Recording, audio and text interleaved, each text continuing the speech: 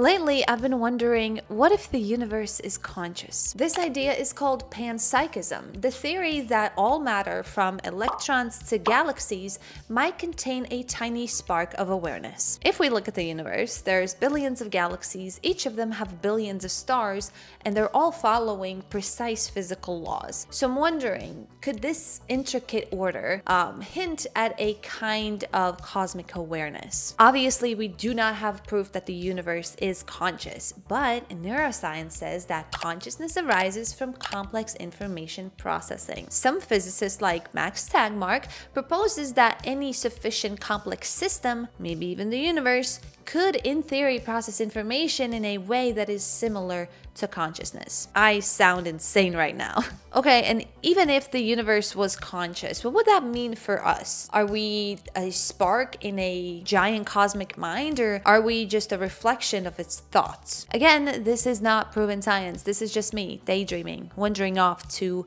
the edges of what we know, or I guess don't know in this case.